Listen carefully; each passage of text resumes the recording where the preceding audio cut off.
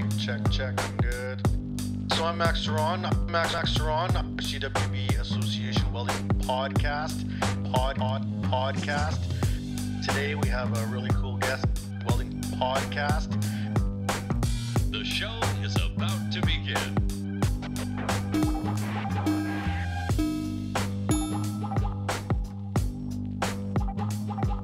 Hello and welcome to another edition of the CWB Association podcast. My name is Max Ceron, as always with you guys for another incredible, entertaining, and fun show. Today we have someone who actually reached out to us and said, hey, I listen to your show. How do I get on your show? Well, that's the way you get on our show. You just ask. So we got Manuel Castillo with us today. He is of Honduran descent and he lives here in Canada and he is a welder. Welcome, Manuel. Thank you very much, Max. Thank you very much for having me. Glad to be here. So I see in your on your little media thing here, it says Mano. So do people call you Mano? Yeah, it's been my nickname for a long time. It's something that I got back in the days when I lived in Winnipeg. It's kind of a staple that every Winnipeg street hooligan has a nickname. So are you Mano like as in hermano or Mano as in like Mano del Diablo? Mano as in like the hand. So yeah, it's I don't know. You know what? I think my brother did give it to me. He gave it to me a long time ago, and it kind of comes from Scarface. If you remember the movie Scarface, Manolo was Scarface's sidekick. And that time when he was going to shoot the crooked cop, he was like, hey, Mano, shoot this piece of shit. And anyway, it kind of just, that was a long time ago now, right? So you guys have probably said that to each other 100,000 times in your lives. Yeah, he said that. Yeah, that's true. So where are you? You said you got your nickname in Winnipeg. Where do you live now? Now I'm in Brockville or in the surrounding area of Brockville. Where's Brockville? Which is, it's east of Toronto, 4.5 hours east of Toronto. Yeah. So why did you leave Winnipeg? Oh, it kind of goes back to just in Winnipeg. I had a reputation of just doing just shady stuff, right? I was the streets, hanging on and really kind of going nowhere, right? I was just always getting in trouble, and I needed to kind of get out of the norm. My norm of just being surrounded by the same people that I grew up with and being surrounded doing the same things I was doing. It just wasn't going anywhere. So I kind of made it like an executive decision to pack up and just roll out, try something new. So were you born in Winnipeg or were you born like in Central America? So no, I was born in Honduras and I was there for 2 years. So at the age of 2, I left Honduras. And then from there, we moved to Texas. So I lived in Texas for 5 years. In Houston. Okay. Yeah, and a lot of my family's still there now. A lot of my dad's brothers and sisters are still there. And why did you guys decide to leave Texas? You know what? It's probably a deeper political reason. I think there's something to do with a living visa. I mean, we left Honduras because of the Civil War. Right. So the United States took us in as kind of exiled refugees. Yeah. That's right, political refugees, and I think our time was just up, right? Yeah. And so we moved over to Winnipeg, where my mom's parents were, and just trying to start over there. Yeah, no, I love Winnipeg. I think Winnipeg gets a rough. I don't know. People don't seem to like Winnipeg outside of Manitoba. People make fun of Winnipeg, and I always tell people that if they don't like Winnipeg, they haven't spent enough time there because the art scene's cool, the music scene's cool, the architecture, the Forks area is beautiful. Absolutely. Yeah, it's a little bit rough, but I'm a little bit rough, so I kind of like that. Yeah, you're gonna find trouble anywhere you go, but you're totally right. The Forks is awesome. The people there are super nice. It says it on the license plate, friendly Manitoba, and everybody gets along. They're really cool people, right? And you're gonna find trouble no matter where you go. So if you're looking for it, you're definitely gonna find it in the Peg. But I mean, for the most part, Winnipeg was awesome. I loved it. I actually do miss it a lot. I have a lot of friends out there now. I wouldn't, at the jump of a hat, or I'd love to go and visit, right? And go back there and do it all over again. I got awesome memories. From being so young and going through different high schools, and then trying to transition from a teenager to a grown man. Just It's interesting, right? Like, I mean, it was a lot of fun. It was awesome. I loved it. Man. It was How fun. do you tell people that you're bad without saying you're bad? When I went through a whole bunch of different high schools, Yeah, yeah, generally most only go to one. Just yeah, saying. yeah. Well, yeah, yeah. Winnipeg was awesome. So, how old were you when you left Winnipeg? I was 22. So you Yeah, were already welding by then. yeah. I was welding. I actually went to welding school in Winnipeg. So I went to South Tech, and they called it South Tech Technical College at the time, back in '96. I think I started, and yeah. So I went to South Tech. I loved South Tech. It was so much fun. The course was awesome. It was 2 years long. 2 years. Oh, wow, that's serious.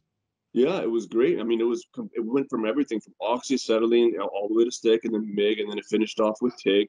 A lot of hands-on, a lot of tool training, all right, and Hmm. a lot of math, right? You had to go into everything, so they did a great job of teaching it. I remember my teacher. His name was Larry. He was long-haired, looking like a biker, blonde-haired guy, hilarious, Hmm. right? And he was super smart, super cool, and he could weld, man. It was awesome. So he made it fun. They all made it fun. They made it interesting and easy to get along with, and easy to go and want to try and do things, right? Yeah.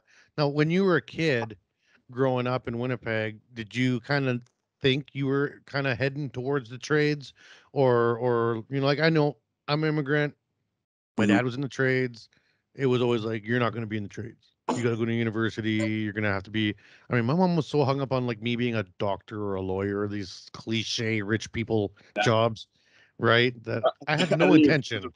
I thought it was a Spanish person thing. I mean, it seems like every time I talked about education or heard education in the family growing up, it was always doctors and lawyers and architects, and that was Yeah. it, right? Or engineers, right? So, Yeah. you know what? As far as me wanting to be in the trades, I don't think I ever really decided that I wanted to be a welder. I mean, when I was little, when I was a kid, I helped my dad with mechanics, and I was good with my hands, and I'd work on my own bike, and I'd sand down for bike frames, and I was always the one cutting the grass. I was physically in good shape, Hmm. and I liked working with my hands, and I knew that I was good at it, just anything to do with my hands. But as far as being a kid, I never actually thought it through. And you know what? There was a moment where I was in grade 10, and I was in my shops class, Hmm. and there was an old go kart, right? A Hmm. motorized go kart in the shop, and it was just sitting there. And I was like, so I asked my teacher at the time. I was like, well, what's up with that go kart? Does it run? He says, well, the motor, everything's fine with it, but the frame's broken. So, and I was like, well, how do you fix it? And it was actually Yeah. at that moment where he said, well, you got to weld it. And I was like, well, what's that? And that Let's was do it. Oh, that. Yeah. that was it. Let's do that. Like, I mean, I want that go kart. I want to ride it. What do we do? Let's do this. And yeah, that's exactly what we did. We MIG welded the frame of the go kart, and I don't even remember driving it, but I mean, that was it, right? Probably just forgot all about it when it was done, right? Yeah. It's like, oh, girls. Look at what I can do. Yeah. Yeah. So were you No, kind of hooked at that point? Like, I mean, grade 10, that's 15 years old. You kind of, yeah, touch absolutely. welding, and that's it. That at that point, the rest of your 2 years of high school, and well, if you finished high school, were you focused on like, this is, I think, what I'm going to do? You know what? It's exactly how it happened. Okay, so I did that, and when me growing up, I was good at a couple of things, and one was I was in good shape, and I loved running, playing sports, a lot of Hmm. football, and two, I was good at fighting. Okay, so Yeah. those two things were what I had, and when I discovered that I was good at welding, it became a third. So Yeah. that third thing, which now was something that actually meant something more important than enjoying weekend football and getting into trouble, Hmm. that really became something like, hey, Manuel, this is probably important. You should probably pay attention. You're good at this. So I told my dad, and I said, Dad, I think I want to be a welder. And that was the key word, I think, right? I mean, I'm Hmm. good at this. So far, I've proven that I can do this. My teacher said I was good at it. Give it a try. So I told my dad, and my dad kind of said, okay, well, he saw the passion that I already had. And Hmm. even that simple fact, it was just something I was interested in. And he said, okay, well, so we talked me through it. He said, you know that as a welder, you're going to be doing some physical labor. You're going to get dirty sometimes. You're going to have to do some lifting, some stuff. It basically saying you're not going to be a lawyer. You're not going to be a doctor. You're not going to wear a fancy suit or a tie. And I said, okay, well, okay, let's do it. So we signed we signed up, and actually in grade 11, I was signed up, and the school I went to, they paid for me to go to tech college. And for those 2 years, for grade 11 and grade 12, for the afternoons, I would go to South Winnipeg Technical College, and I would do my welding course there. That sounds like an awesome program. It was awesome, man. It was, I don't remember what it cost. It didn't cost me anything, but I don't remember what it cost them. But they covered the cost, and I loved everything. They covered transportation, all the training, and it included it went towards my credits as well. So I graduated high school with all the credits I needed. I graduated high school now as a certified welder because I graduated from South Tech College, and as soon as I graduated grade 12, I was ready to hit the workforce. Man, that sounds great. Now, were you ready in your head to go hit the workforce? Like, I mean, one thing to have a couple tickets in your back pocket and someone says go be a welder, but 18 years old, full of ambition and all these ideas, you're still, maybe you're smarter than I am, but at 18 years old, I still just wanted to party, even though I was welding and making money. I mean, thank God welding gave me the opportunity to live my lifestyle and still have cash, because if I was a minimum wage job, there's no way I would have been able to do it. Like, yeah, no, you're absolutely right, man. For sure. And the partying definitely got in the way, right? I mean, yes, I finished it. The truth is, when I was there, I loved it, man. And I think I was really good at it. Okay. And I'm not going to sugarcoat it. I picked up the welding and I just had a niche for it.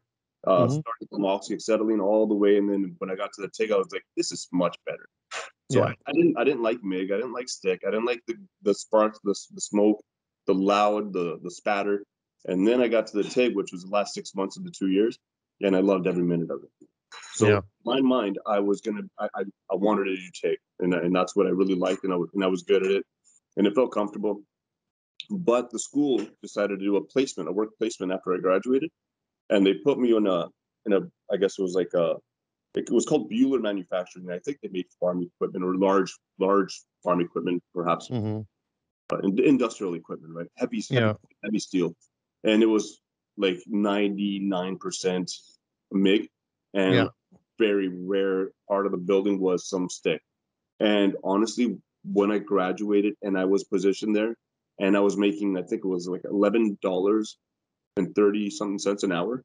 After 2 years. And then I was doing this, and I was MIG welding, and I was doing heavy steel, doing exactly what I didn't want to do.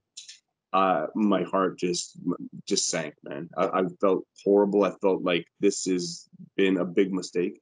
Yeah. And I regretted every minute of it. But I went and I stuck with it for a few months at Bueller. And yeah, you know what the truth is? I quit. I quit Bueller. I couldn't take it. So I had to reevaluate what I just did, what I've done. 2 years of welding, and I'm only making, like, at that time, I think minimum wage was like $6.50, right? So I in my mind thought, I'm going to be a welder. I'm going to be making big bucks right away. So when I graduated my course, I'm making $11 an hour. Pure regret, right? And I don't know who puts that into kids' minds. There's no job, any job, that makes big money right out the gate. None. Not even a doctor, not even a lawyer, none. Like, that's not a thing that's real. That's like Hollywood. Hollywood tells people that Doogie Howser finishes school at 15 and he's a millionaire next year. That's not a thing, man. Doogie Howser had a $300,000 student loan, and he's screwed. TV show. So like, I mean, it's a crazy idea, and it's about the same now. So now minimum wage in the country is anywhere between like 11 and $15, and starting wage for welders is anywhere from like 20 to 25. So it's still just about double minimum wage. Yeah. And most people would die for double minimum wage. But welders, and I mean, I taught for almost 10 years. It was like these kids come out of school and they're like, I want to go make $50 an hour. It's like, dude, like, I just crossed the $50 an hour threshold, and I've been doing this like 20 years. Like, what are you talking about? You're going to make 20 and you're going to shut up. You're like, yeah, that's right. You better get dirty too. Yeah, exactly. Because now I got the TIG job in the back with the three of us, old guys, and you guys can haul material like a bunch of chumps, like. There you go. You got to figure it out, man.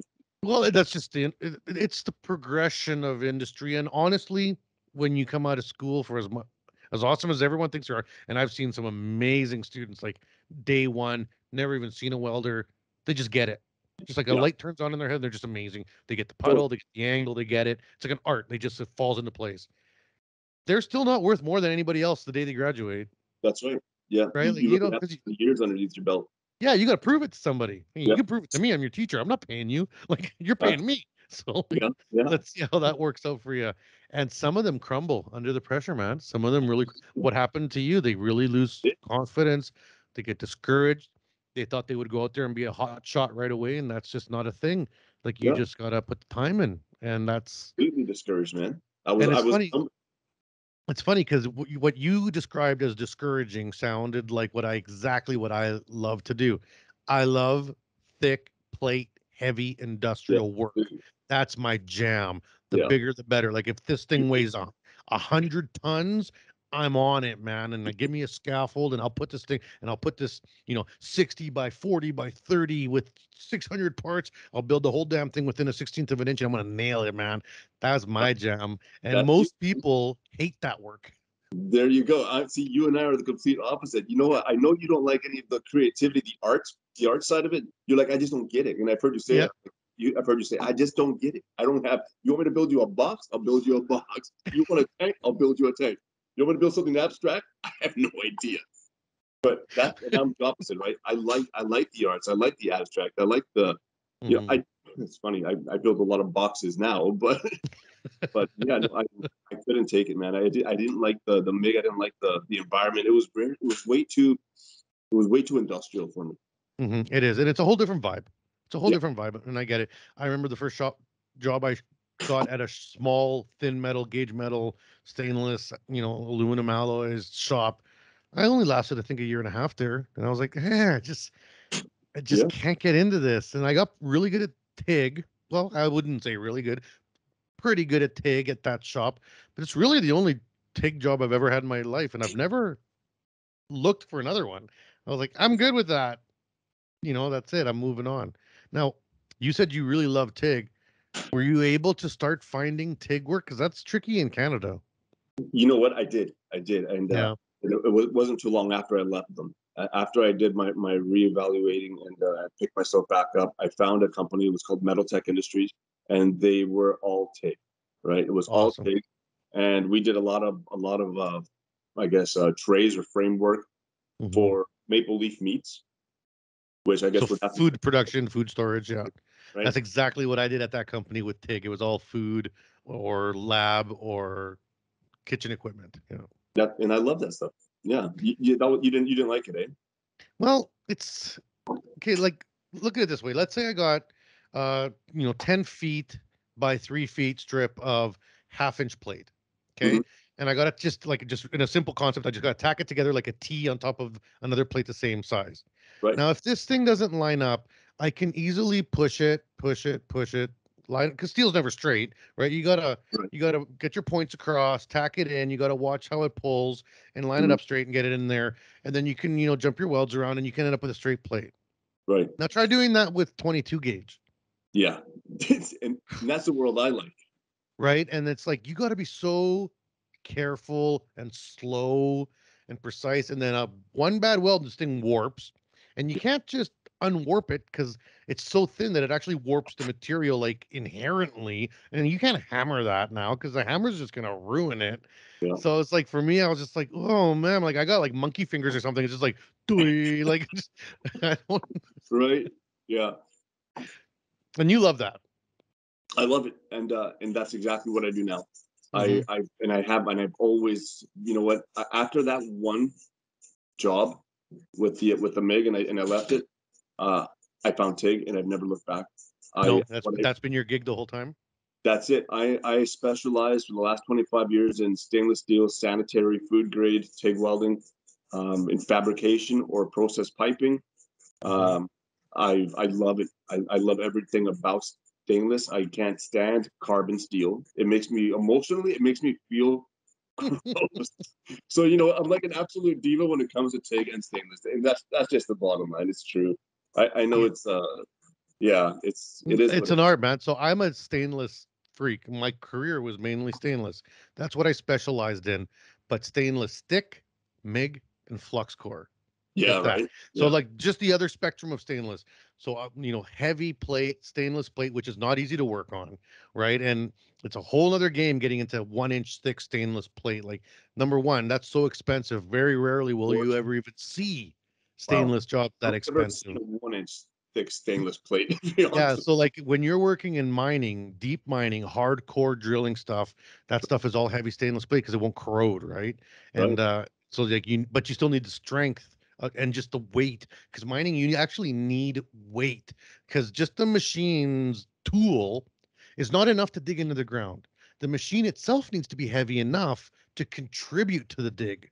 You know what I mean? It'd be putting like a giant drill on the front of a Honda Civic. The Honda Civic is just going to be hanging on the back of that. You want So to you put that. basically wait, and then you have hardened bits, like I guess, like really. Yeah, yeah. There'll be either a titanium or a cast That's alloy. Yeah, and then you'll 309 them on, because 309 is what you use to mix the mix. So I had my three. I mean, this is back in the day. Now there's different. Now they're just classification tickets. But I used to have to carry a 308, 309, 316, 324 in all the processes. So I was like 30 some tickets just to have a job.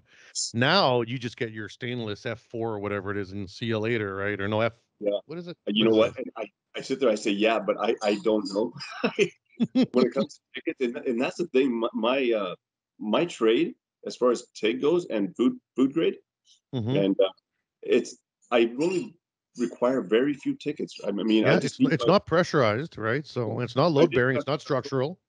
no structural. I did pressure vessels for a while as well, but that was just because when I wasn't doing sanitary piping on site, I'd go back to the shop and I'd help the guys build some stainless steel pressure vessel tanks Hmm. for dairy plants and anything, right? All those food grade places. But for the most part, I mean, I listen to a lot of the guys that are Red Seal, and I commend them. All the training and all the tests and certs that they have to go through, and the processes and the steps. Oh my gosh, I'm I couldn't do it. You know what I mean? Like that's a Well, lot. Those guys have to and put it's up. discouraging to fail because, like, I mean, you see Absolutely, people that are amazing welders walk into a test and fail, and it kills you because it's it's just you. well, and it could be the smallest mistake. Like, I mean, and sometimes it's not even a mistake, dude. Sometimes it's your own mind. Like, some people Yeah, just don't test well. Some people yeah. have anxiety issues. I have anxiety issues. I take medication for it. Like when I was younger, I'd go in to get it to do a weld test. I'd be like shaking before a test. This is when Yeah. I'm young and I just thought, oh, whatever, just tough it out. Sure, with a hangover. I well, well, no, and you're not lying because you self-medicate, right? You self-medicate when you're Yeah, young and you're too yeah. stupid to go to a doctor. So you're just like, I'll just drink till I feel normal. Right. Did you That's grow up in Winnipeg too? well, I grew up in Regina, Saskatchewan, dude, and it's just as rough There you here. go. So Yeah, yeah. well, actually, holy shit, we're at 23 minutes already. Let's take our break and we'll come But back. So I want to hear about what you're doing in your career now in Brookville. Brookville, right? Is what you said? Brockville. Brockville. Okay, I wrote that Yeah. down. Brockville. All right. So for all listeners, keep following us. This is a really interesting story we got here with Mano, and we'll be right back after these commercials on the CWB Association podcast. And we're back here on the CWB Association podcast. My name is Max Ceron, and we have Manuel Castillo here, and he's telling us about his journey in the welding trades. And we're kind of bouncing off. He's a stainless guy, I'm a stainless guy, but he's a TIG guy, and I'm like a stick MIG guy. And it's like, but we need all of us. We need all of us out there, Absolutely, man. right? Everybody in the trades is important. And even, and I can't stress this enough to my listeners because I know most of the welders on the planet statistically are manufacturing welders that are on the MIG every day. Mm. Mad respect for what you guys do. Just saying that. A lot of people put you down or say, "How can you do that? I could never do that same part every day." You know what? I need you. We all need you. You build my Absolutely. window frames and my tables and my things that I use every dang day. The things I build, very few people use because they cost too much. That's You right. know what I mean? Like, You can't have a structure without a structured, guy that built structures, right? That probably wasn't the smartest thing I've ever said. that's all right. Everyone will jump over it later. Don't worry. Who was Right. that guy? Yeah, exactly. So you said you left for Brockville, which is you said 4 hours east of Toronto at around 22. So you're about 5 years into the trades. It sounds Well, like you. What's no. that? So, so I left Winnipeg at 22, and then I moved to the GTA in Mississauga Okay. So you left Winnipeg to Mississauga at how old? at about 22. Yeah. Okay. So you were in the trades about 5 years there. Why did you leave? Sounds like you had a pretty sweet gig. In Winnipeg. Yeah. You said you got Uh, into the stainless work there or the TIG work. I did. It was just because I spent my money the way that you would think you would spend it on beer Mm-hmm. and nothing to show for. And I was just kind Yeah. of repeatedly getting a paycheck and just partying. That's really what I did, right? I Mm-hmm. had a great group of friends who really supported me in causing trouble. So that was it, man. So I was going nowhere, right? And at the time, I Yeah. had a girlfriend, and you kind of want to have that mentality where you want to grow up a little bit and maybe process the idea of having a future. Just And I having was, some stuff too, some of yeah, your just stuff. something. Yeah. Yeah, I gotta have something to show for, or Mm-hmm. even a plan. There was no plan. It was just basically just paycheck, party, and repeat. Mm-hmm. So Mm-hmm. I had to leave. I just kind of said, okay, this is, I felt like I was kind of drowning, right? Like it was just like a sandpit. So I Mm-hmm. picked up and went over to Mississauga. And So why Mississauga? When you're looking at the map of Canada, what drew you to Mississauga area? you know what? A friend, my best friend, when I grew up, my best friend who I grew up with, he moved that way, and we were still talking a lot. We were still Mm-hmm. really good friends, and he was one of the guys that was always with me. We grew up together and was causing the same trouble. We were part of the same crew, and he left, and it kind of just seemed like, you know what? It either I go east or I go west, right? And I thought BC was going to be pretty expensive, Mm-hmm. right? And I didn't know anybody, so I thought I'd go east where I do know my Somebody. Yeah. yeah, somebody, right? And I could try to start there, right? And it's good to have some sort of somebody to talk to, right? Somebody to Oh, hang. for sure. Yeah. And that's what I did. So I moved down to Mississauga and I jumped right into more stainless sanitary, and I was building some tanks, some stainless steel tanks. Again, all TIG welding, all stainless, and it was a great spot. Loved it. And then I just kept on getting more experience, better and better at it. It became, there was other places that were offering better pay, and Mm-hmm. it's constantly as a Spanish kid, your parents are always, and just like, and I think you said it too, Max. It was one of the last podcasts I heard, was that as a Spanish immigrant, your parents are constantly trying to one up themselves. Mm-hmm. Always, like, we moved so much. Like, I tell you, I probably moved about 20 something times, and it was always an upgrade. Mm-hmm. Right, dad always wanted to get a bigger house or a better car or a better location or a better school, and it never ended. I think I kind of got that same mentality. So when I was at that one place in Mississauga, I found another one that was bigger, better known, better reputation, and better pay. Mm-hmm. So I jumped ship and I went over there, and and in Mississauga I stayed there for 15 years, 15 or 16 years Wow. in Saga, and I bounced around there quite a bit. And again, did a lot of traveling with this company. So a lot of process piping, a lot of plants, a lot of dairy plants, food plants, candy plants, chocolate plants, ice cream plants, beer plants, whatever, anything food grade, oh, Mm-hmm. and, medicinal, right? So I did a lot of pharmaceutical plants, and I traveled a lot of Canada with this company. Yeah, and that's nice, clean work. New materials, everything's clean. I mean, the level of finish people don't really understand, like the level of technique that has to be used, and even just set up, deburring, no sharp edges, cotton glove treatment, nothing can Exactly. snag, no undercut whatsoever, because that's all bacteria corners. Those are areas that can hold, anything. Right. Everything's gonna be like just perfect, right? Yeah, everything is technical, like from the purge gas, right? That, Hmm. like you said, you can't have any undercuts, so the purge gas has to be right. It's got to be completely purged of all oxygen, and all these transfer lines, they have to be perfectly fit. Hmm. So I was suited for that kind of work, the finicky finesse work, precision work, and I don't like getting dirty, so that really helped out. It's all brand new piping, completely coming out of a plastic wrap.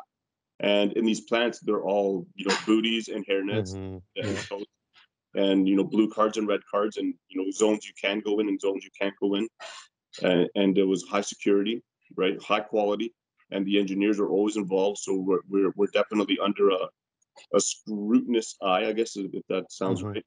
But they're always watching you, and I didn't mind, because our company, it's a well-known one across in the industry. And when we showed up, they knew who they hired, and they knew that the bill was going to be big, and they knew they were spending a lot of money, but they were expecting good quality. And we, as a team, and everybody employed at that company, it was almost like a requirement where you expected the red carpet to get rolled out when we showed up, and we looked at each other and we just said, "Let's go." And expected perfection from one another, and we all worked really fast, and we all worked really well, and we expected to knock it out. And we were always constantly on each other's backs, like, what can I do to make it go faster? What do you need help with? Where can I be? And we were a really well-rounded machine, and which really made that industry a lot of fun, because you felt like it's so important that level of support within a team, but also of like respectful competition. Oh, it was fantastic. And that's something that's very important in the trades, and sometimes gets toxic. Some guys, or I shouldn't say guys, some people in the trades will be like, welders are competitive, it's part of our industry. Yes, that's true. It makes you a better welder to be competitive, but being an asshole is not part of the deal. Yeah. Right. It's like, haven't you ever played sports? Playing sports is where you learn to be competitive without being a jerk. Because if you're a jerk, you're not a team player. You're causing problems. Yeah, no one wants to play with you. Right. Yeah. But if you're a good player and you're supportive of your team members, if you're willing to take an assist as well as a goal, or make a block as well as a hit, then everyone's going to need you and want you and treat you right. And it's exact same in the welding floor. If you're a part of a tight team and you all are pushing each other to be better, kind of competing with each other, you get in a vibe. It just feels good being like, you're like, hey, come look at this weld. And then you're all like, holy man, that looks great. That looks great. And then you go back to your little work job and you're like, oh man, I got to do better than that guy now. Like, I can't have him show me up. That's a great feeling. It is a great feeling. And it was a great feeling for all the years that I was with them. And that built something in me that kind of I want and I expect from other people. And I want to recreate it everywhere I go. And by doing that, you have to kind of, like you said, you have to be able to put in the work, but also put in the skill, and you have to get that in return and give it back as well. So I'm not constantly criticizing somebody. I'm more trying to figure out what they need to get to that level that I want them to be at. So if I'm working with somebody, I'll encourage them, or I'll teach them what to do. Or I'll even have to go and play some mind games and be like, well, that looks great, even though it might not look great, because you'll want to show me up. After I tell you it looks great, you want to repeat that, even better and better and better and better. So it was awesome, man. I loved the sanitary experience, traveling and going across Canada and the United States. And so you've been talking about this company, this 15, 16-year company, in the past tense. Yeah. So you were in Mississauga working for this company. It sounds like it was a really good crew. What happened? I met my wife, and we, you know what? I met my wife, and I continued working with that company for a few years while we were still in the, I guess, I don't dating even want to call stage. it. Yeah, kind of dating, but we knew each other well enough. We were in love right away. My wife and I, we got married about a year after we met, and we had a baby. And when my baby was born, my first, I had already been living out of a hotel in Brandon, Manitoba, for a few months, and I was only coming back every second weekend for 3 days, and this was common, right? Yeah, and, yeah. So this kind of lifestyle was great while I was by myself and while we were still, dating, and still pretty early, but it started to get real old once I became a father, right? And so I kind of just said, you know what, it was great. And I learned a ton. And then I said, I think I'm ready to find somewhere where we can settle down a little bit. And honestly, the real estate market in Toronto was just out of my reach. I couldn't, the down payment was just huge to try to buy a house down there. And we were already renting, and it was just a lot of money, right? It was just, so we decided to move away from Toronto. And my career, my training and my skill, I could go anywhere. right? And I'm sure with a lot of welders, we can just pack up and we can roll out. We can go anywhere we want in the world, and we'll be employed. Mm-hmm. So I knew that I didn't have to worry. So that's what I did. I picked up and I said, okay, well, I'm going to come around this area, and my brother was in this area. So at least again, I had somebody, right? So my brother was around, and I came out here and I found a company that I thought would work, and I started working with them. And then I brought my wife over, and I was employed with 2 different companies while I was down here, and I showed them a lot of things that they had never seen before. I brought a lot of the skills from my experience Mm-hmm. to this area where I still think they're behind about 10 years out here, and they're learning a lot of things, which makes me really useful, I guess. Yeah, like you could be someone they can lean on. Right, and so I did. I came out here and I joined a couple companies, and there were some good things about them, some bad things about them, some things that I had a hard time with because if go back to what we were discussing, where you have that camaraderie of skill and that passion for your job, Mm-hmm. right? I wasn't really finding it. It was difficult to find it because there wasn't a lot of food grade out here, right? Mm-hmm. So I did have to jump into some of the, I guess, fabrication, A little bit more dirty jobs. a little bit more dirty. You know, I Mm-hmm. did run the stainless steel portion of the shops for the most part, and I still wasn't exactly doing a ton of sanitary, right? So I had to transition once again, which is totally fine because I didn't. It's not like I don't know how, and I Yeah. did know how, and I was able to quickly learn because of just skills that I've already had kind of practiced growing up. Mm-hmm. And anyway, so I did what I could for them, and I had to go again, adjust and find a better suit where I was happier. So Yeah. I've worked in places out here, and honestly, the last place where I'm at right now is interesting because I no longer do fabrication. I don't work for a shop. I now work for the union, the piping union, and I work at a stainless steel piping plant in Brockville where I just weld stainless steel pipe, right? Mm-hmm. Which is, I mean, it's completely where I never thought I'd be doing that, right? But I did it because once again, the pay is so much more and the work Yeah. is so much less. And I'm 42 right now, and Yeah. I thought, well, but I don't mind making like an extra $30,000 that overnight, and I work a lot less, and I'm only working 4 days a week, and I get paid weekly, which is always a good thing too. I don't know if you've ever had weekly pay, but weekly pay Yeah. is awesome. Most of the unions are weekly pay, so. Yeah. So along with that, there was a funny situation where I got laid off because of COVID, and Mm-hmm. this was about just a few months back last summer, and there was a shortage of work, and the piping plant laid me off for 3 months.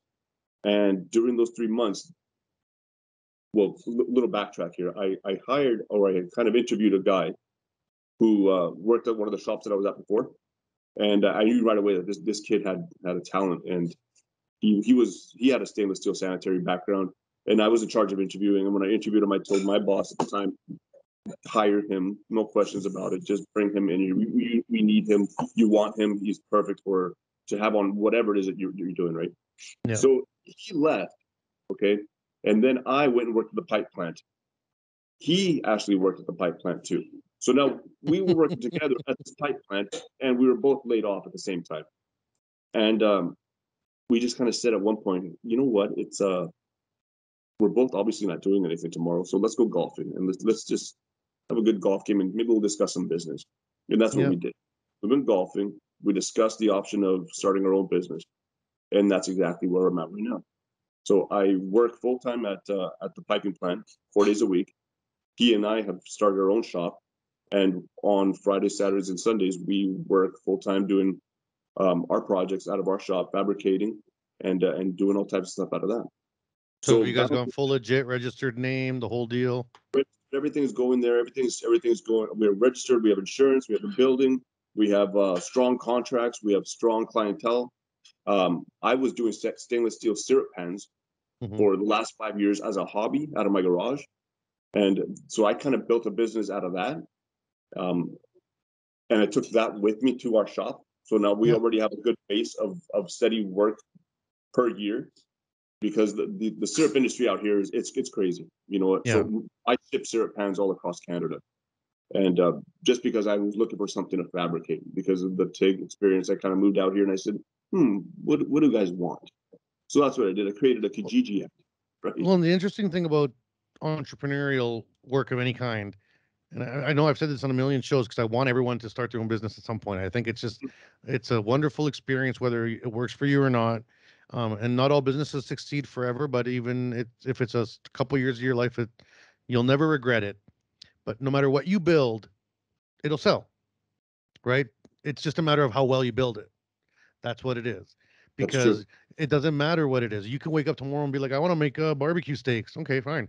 Yeah, there's a bazillion barbecue steaks out there. I can go to Home Depot and get a barbecue steak right now. But if you make one that's unique and it's useful and you put it up on Kijiji or Etsy or Shopify, dude, it's the internet. It's 2022. You can sell it a bazillion ways.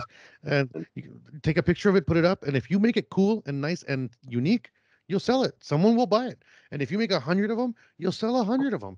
It's all up to you whether you want to devote that time, that commitment, and like commit to the brand. And the brand is you, right? Like you're the brand. That's what happened over here, because when I started doing Manuel Steel maple syrup pans, I designed a pan myself. I had seen designs, and the concept was simple. You need a box to boil sap in, and that was it. But I wanted to build something knowing that the structure and the design I built would be efficient and sound, and that it would show some sort of skill, and not just a skill, but it would show aesthetically it was really nice to look at. So that's what I did. I just I started building the pans, and the pan thing just blew up. Honestly, it was overnight, and my wife and I were just like, "What is going on?" The Kijiji ad just kept on going and dinging and dinging and dinging. And before I knew it, I was building 30 pans during the winter months, and it just kind of just kept on going. It snowballed into something, right? And that was just a hobby, and it still is a hobby, but it's actually the background and the base of what our business is built around. It's as funny as it may be, it's just syrup pans, and they're just pans, right? But they're more to it now. I mean, now I've gotten to the float boxes and the sugar shacks and hoods and everything like that. And if you build it, they will come. And that was it, right? The business is not just now syrup pans; it's everything. We're actually doing a set of handrails for a residential apartment building in the town next to us, and we hope that relationship with that construction company just grows into something larger and more and more and more. And actually, I really have no doubt that it will. Yeah. So it's just I dipped into that game for a bit too, the residential home market, and had some fun. But I didn't like it long term. I had some fun, but working with home builders is tricky. The wood construction industry is very different from the steel construction industry, which was what I was more comfortable with. So I had a little bit more, just reservations, and it was trickier, and people weren't as well organized as I like to be. I find in the steel construction, things are really on schedule, really tight in terms of management. And I got into the home builder game, and it was like, yeah, well, when's that job coming up? Like maybe next week, or well, no, maybe 3 months. Well, next week or 3 months is that's not good. Way different, man. Like, right? Yeah. How long did you do that for? Well, I only did it for about 2 years, and then I was like, no, I don't like it, because I've always had my shop. So I was like, you dip into different things. I'm gonna try this for a while. I'm gonna try this for a while. I'm like, no, I didn't like that, or I like that. One of my biggest wins for me is I got into the custom bracket game. People were like, brackets, and that's why I always preach, like, man, build whatever you want, just make sure it's unique. But I saw a need for some cool things, and I got into the brackets things. So I built custom TV hangers and audio video bracketry for AV companies across Canada. And so almost like, Great Canadian Brew House, Original Joe's, all these like chain bars across Canada, they have like 60 TVs. Yeah. Those are my hangers. Hey, and you did that without a plasma cutter? No, it's a design. It's just a different design. I just came up with a whole new design where all the cables run through the center of the post, right? So you don't see all the ugly cables on the outside.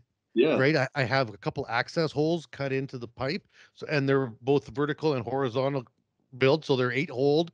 So you can put them on any existing truss of any brand. So they'll fit, whatever truss. So I went to Home Depot, took pictures of the 3 or 4 different trusses that they sell, and made sure that whatever my bolt pattern was would fit either.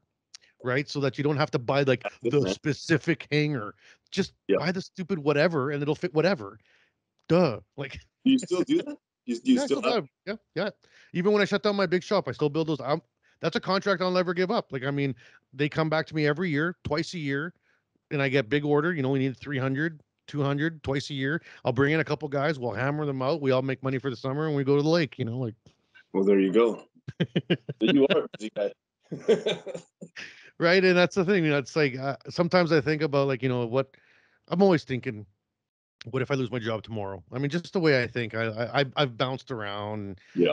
I've only ever been fired once, thank the Lord, but it could happen. You never know. Recession, something happens, you get laid off. Yeah. It's like, would I go back to making my shop big again? Because that's always something I could do. I could go rent out another, location and actually get back into it for real. And I don't know if I would. It's a lot of work, man. You got a good thing now, though, don't you? Like working for the CWB.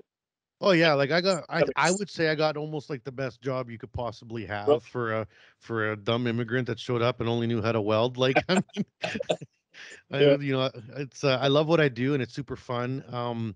But I do think about ceilings, like you said earlier.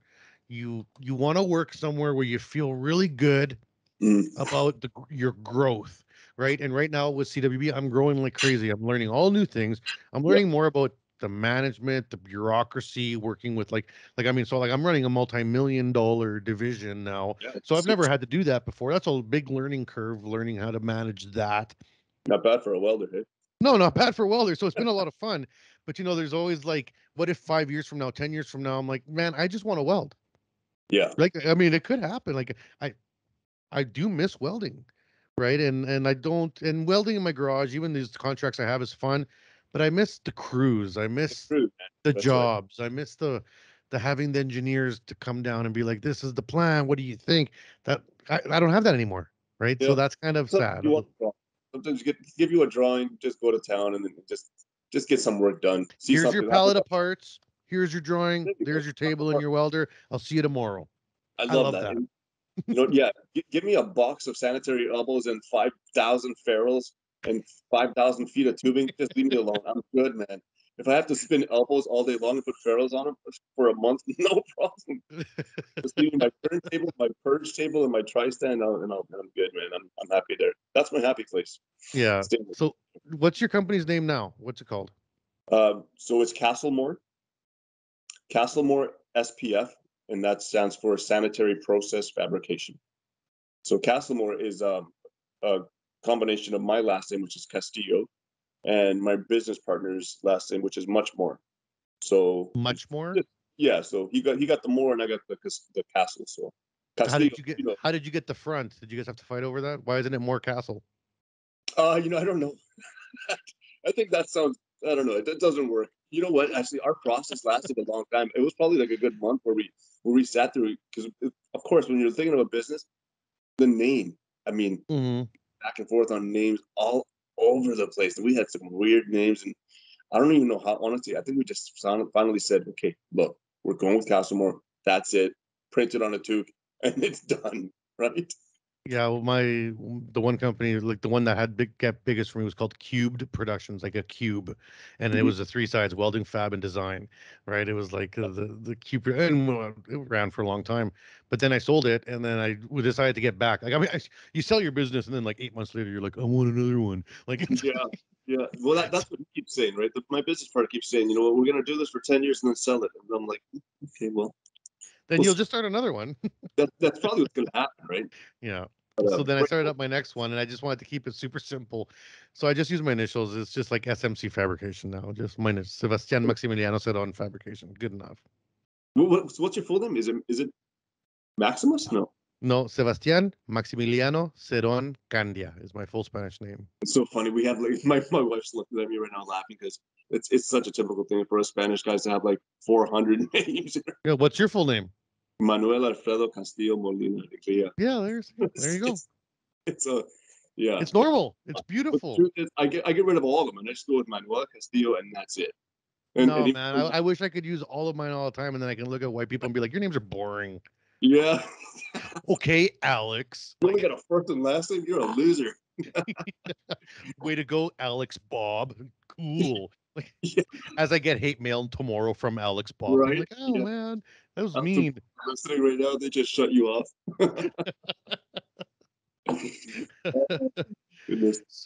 So, it was interesting in terms of when you reached out to me about talking about podcasts, and you were talking about where you listen to podcasts. You listen to them like at work and listening. You know, I don't listen to a lot of podcasts just time wise, which is really weird. People are like, you're a podcast, so you don't listen to podcasts. It's like, well, like I'm recording them. I don't have as much time to Yeah, listen. yeah. But I'm curious in terms of as a listener, you know, when you're listening to either ours podcast, CWB Association, or others podcasts, Mhm. is there, and this is completely just, I'm asking for information. Is there like a length that you like, short, long? Do you like them under an hour? Do you like them over an hour? I got friends that do podcast shows. They're like 3, 4 hours long. I don't know if I could do that. I don't know if I would listen to that. And then I've recorded podcasts that sometimes are only like 35, 40 minutes long. And then I feel like that's too short. What would be the perfect length for you? You know what? There are times when I've listened to like a 2.5 hour podcast, and I say to myself, "Oh man, that's over. Too bad. Mm-hmm. I wish there was more." It all just comes down to the content and the people that are putting on the podcast and the conversations that they're having, and how engaging and how engaged I am and how engaged they are in their conversation.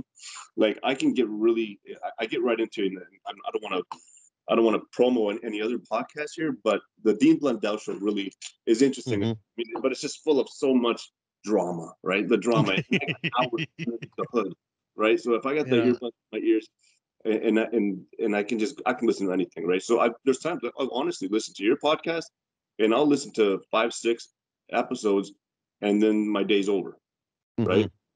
Like I'm actually listening to all of yours now, so I'm all out. So now then I listen to other stuff, but it's all about Man, the we got like 60 out there. You already did them all? I've done them all, man. Holy. I'm telling you, I just go down. I have a lot of time under the hood. Yeah, I but gotta pump these out faster, maybe.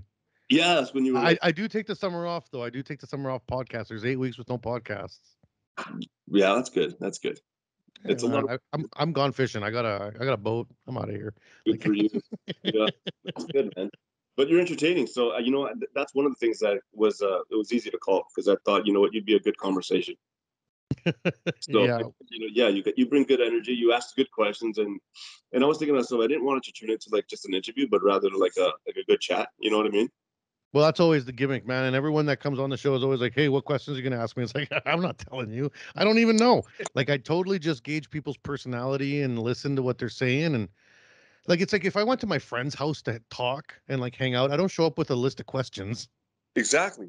Right? Like if you're gonna hang out with somebody and get an authentic conversation, then you gotta listen. Just listen to what they're saying and reply. Right? Like, That's it, and you got to have the back and forth banter, and you got to do it just to chat, and that's why when I like I said when I came in and I knew I was going to chat it up with you, I've already known a lot about you because you like to talk too. When you're talking to your hmm guests, you engage on your stories as well, right?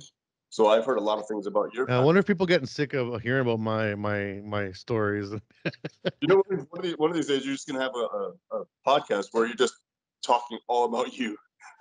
Oh man, I had someone say that. They're like, we need to do a reverse podcast. Like they're like, and this actually I thought, I actually took this to my staff because I was like, hey, this is not a bad idea. They're like, you should like reach out to all your past guests and see if they would put questions together or do a podcast where people get to ask me questions. Right. And I thought, yeah, that'd be kind of fun, but maybe everyone already knows everything. I don't know. No, probably not, buddy. I mean, you got quite a long history of work and a lot of interesting stories. So what's your interesting plan now? Where are you going to go? Like you got the company, you're still working full time. I'd imagine the idea is that you get enough work that you can drop to full time and just run with this, Listen, this is and where ride it out. I'm close. I'm close to another transition, right? And Mm-hmm. that has a lot to do with the CWB because I Mm-hmm. run the shop and I am training right now to be the shop welding supervisor. And for my shop to be CWB certified, which is a requirement from a lot of companies that they want that, I Mm-hmm. need to train. I need to pass that CWB supervisor course. So that's what I'm in the process of right now. So I'm doing the online course and I've got all my books and I'm doing a lot of studying. Right now, I just have about half of the 59.1. Yeah, 59.1. 59.2 is aluminum. Right, so I got half of the 59.1 left, and then I'm gonna book my appointment for my test, and that'll be probably in the next 3 weeks. And What do then you think of once the that, course? pardon, What do you think of the course so far? it's I thought it'd be easy. but Really? It's not. It's not. No, it's not. I mean, I thought I would challenge it because I can. I got 25 years experience, and I'm allowed to challenge it. I'm glad I decided not to. I spoke to, I can't remember who his name was, but he's a top dog at CWB, right? And I had a conversation with him because I called directly right to the big guy there, and he told me everything. He kind of said, you know what, if you can afford, do the course, and do it that way. It'll work out for you. You'll want to do that. I didn't want to go in. I didn't want to struggle. I'm still studying, so I don't think it's going to be easy. And yeah, if you got a pile of cash and you just want to throw it at it, you can just challenge the test and fail, and then just know what you failed, and then do it again. But that seems like a stupid way of doing it. It's the course is usually 2 weeks in person, or online you can stretch it out. But people don't realize the amount of theory, like metallurgy, like kinetics, physics theory. And I've told this at the college where I worked, our boss at the college made it mandatory that all the instructors had to get their level 1 inspector. The supervisor is basically, like, I would say, half to 2/3 of the level 1 inspector. So, generally I would tell people that are looking to get serious about welding, take the supervisor course. It's a good introductory to how CWB works, like the meat and bones of how we operate. That's right? It tells you like how the systems work, how the audit process works, what people are looking at, how to ride the line of, because as a company, you got to ride the line between profit and safety and all these things, and CWB supports that. The supervisor course gives you just enough training to get that passed, and then it's very good for you. Even if you're never a supervisor, it's just good material. The inspector side, if you want to take it further in the next modules that go up to inspector, then you get into like a deeper metallurgy, which is fantastic. I'm a metallurgy nut. Yeah, I love that metallurgy stuff. Yeah. So like I tell people, like, if you are interested in that, take the level 1 inspector. Even if I have never in my life wanted to be an inspector. I don't want to be a weld narc. That's not my thing, but but I do love learning about it. And you know what? If you know what an inspector is going to come look at, it sure is a hell of a lot easier to pass. Yeah, you're right, man. You're absolutely right.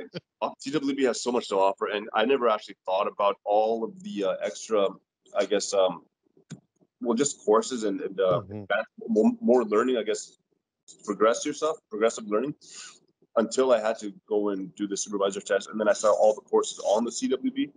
And during my career, I've never had to do a lot. I didn't have to do a lot of certs. Okay, I did a lot of test plates for whatever we were doing at the time, and get some certs here and there. But I mean, nothing like a red seal, right? I mean, I never had real training. So I kind of got lucky that way, and I've been grandfathered into a lot of stuff because I've been doing it for a long time. And I got to give it to those guys that really go through the courses, do all that training, and it never applied to me until right now. This shop requires it, right? So now when I'm going through the CWB course and I'm seeing all the extra training and all the other courses that I can do, I mean, it's really interesting, man. And I really like the idea. I'm really enjoying the course right now. I like the training. 42 years old. I'm back in school. I'm deep in books, and I got highlighters. I think I've burned like 3 highlighters already. So it's just fun, right? It's great, and I'm learning a lot. And once I get this CWB certified sticker on my shop and everything is done and said, and I got my procedures written up. There's one right there. I can just send it. No, I'm not allowed to do that. We'll talk after the podcast. Just a strip of them. Hey, buddies. That's right. Yeah. Oh, yeah. So it's I was gonna say about the education side, and this is gonna be my shameless plug now, is that we just rolled out free education for our members. So we just rolled out free courses just at the beginning of February. We had our first rollout. So if you go to the association website now, you'll see there's a new thing on the left that says training, upskill, and a program, and it's funded by industry and internally for free courses for any member that have to do with welding supports. So it's not welding specific. So this is Excel, PowerPoint, how to write a proposal, how to write a business plan, how to do your taxes, how to do all that stuff that is around welding that you never get a chance to get trained on. And I learned all that stuff the hard way, and by paying big bucks to go back to university in my 40s to learn this stuff and readjust my career to this management world I live in now. But I was like, when I got this job, I was like, I wish I would have had access to this as a kid or even younger. Like, I started my first business at 25 and it was such a failure. And I was like, man, I wish I would have had some access to some courses. So right? Yeah. So now we just rolled that out. We had Excel. This is Excel month. We have intermediate, basic, intermediate, and advanced.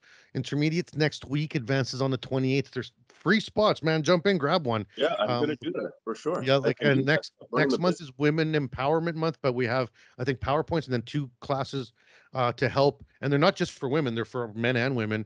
But they're like, how to ally with women, which is, I think, important for men. Like how to make sure you make a workplace comfortable for women, because you may not by accident, just because of the way you were raised or your life, or you don't know, and stuff like that. So, and every month we have something to do with management.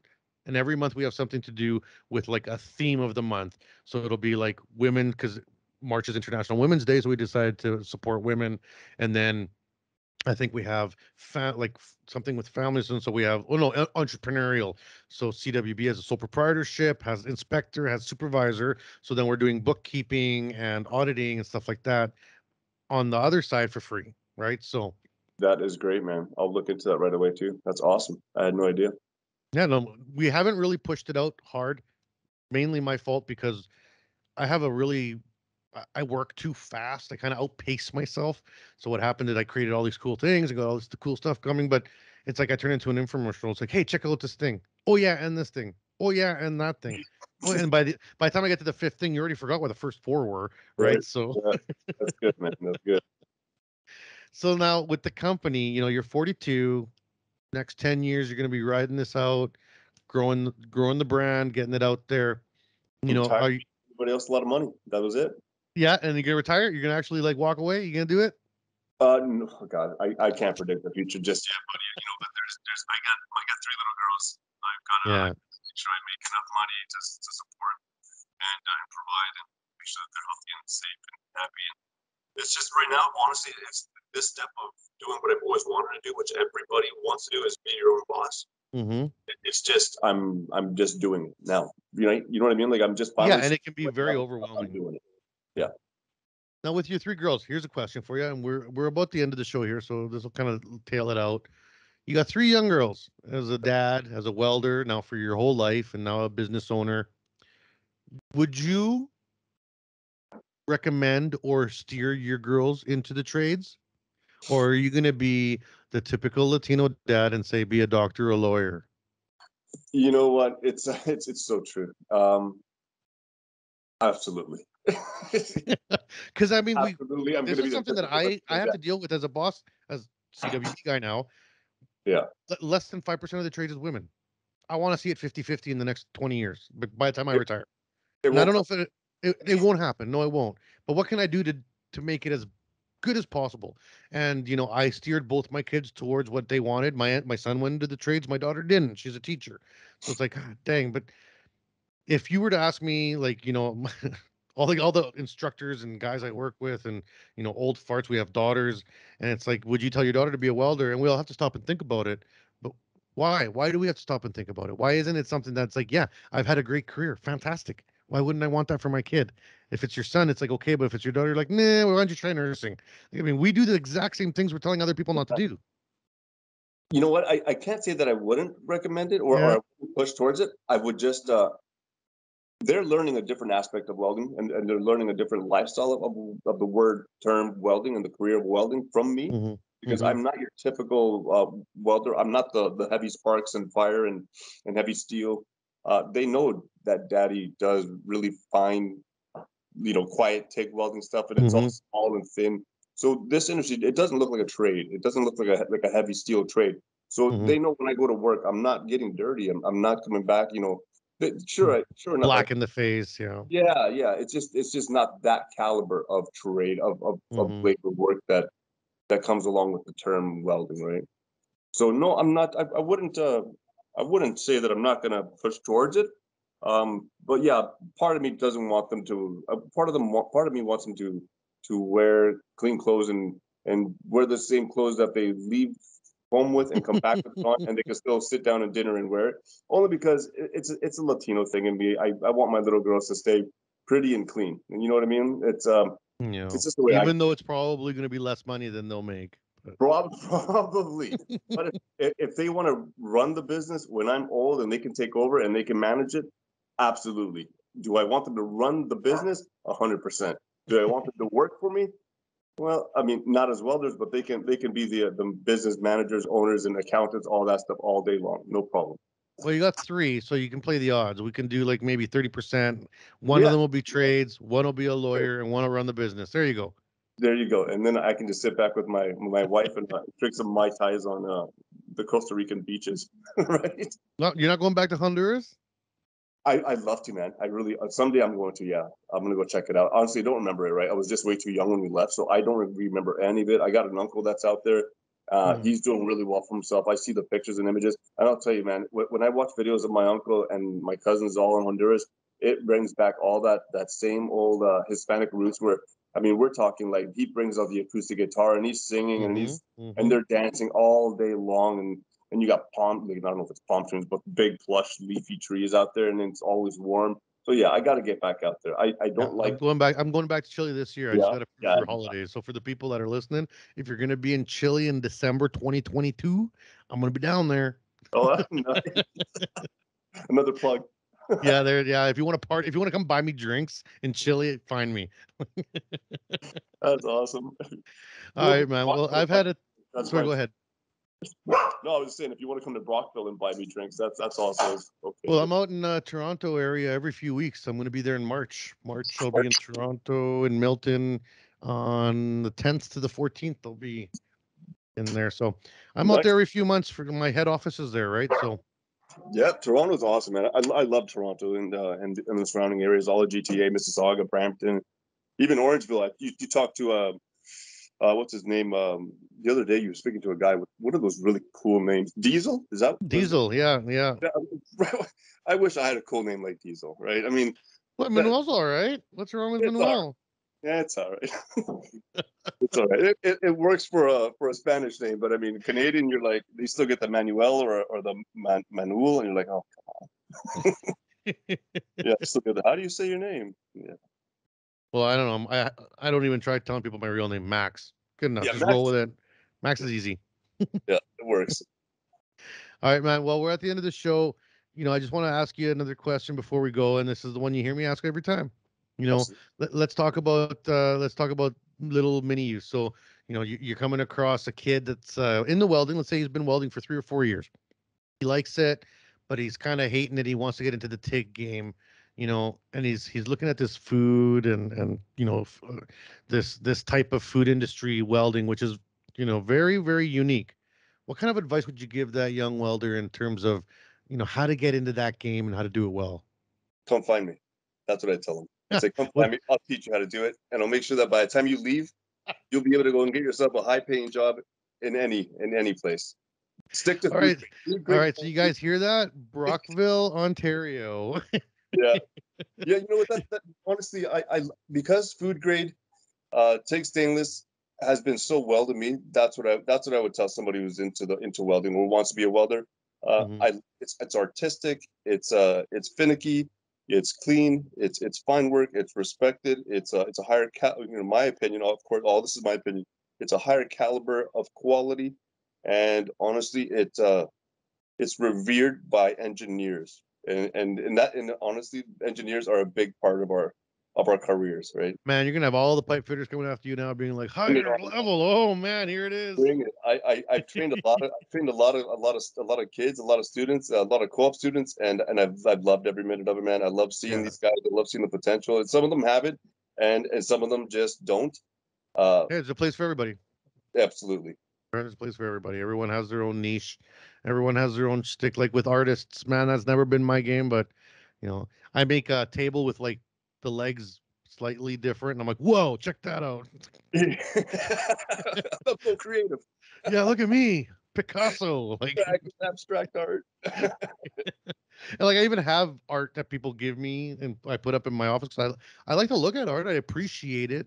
But I look at it and I'm like, how? Yeah. What is that? It looks like the anatomy of a spine in that picture behind you. That's Chile. Oh, it's my country. That's a map of Chile, awesome. Drawn by my cousin. So she works for the government as a graphic artist. So she got asked to do a regional map of Chile, but something creative. So what she did is she took the typical fruit of every region, and the map is actually made of the plants. That is so cool. So every region has the flora of that region as part of the map. And so That's really, she posted it on our family group chat, like from Chile, and I was like, okay, you gotta get me a print of that. I'm gonna put that up in my office. That is sick. Well done. yeah. Yeah. So are you gonna get, what did you asked Diesel to make you a picture. Was it gonna be I by the time he hears this, he's gonna be like, "Ah, it's taking forever." But yeah, I am. I already said we were working on the commission. Well, actually, I shouldn't say we. I have like staff that kind of does stuff for me, So I had her work with him to come up with yeah, a good design because I'm not creative enough. And so Think Pink Welding, Daniela, she right, was like, yeah, she's been working with Diesel, coming up with the design. We just agreed on a price.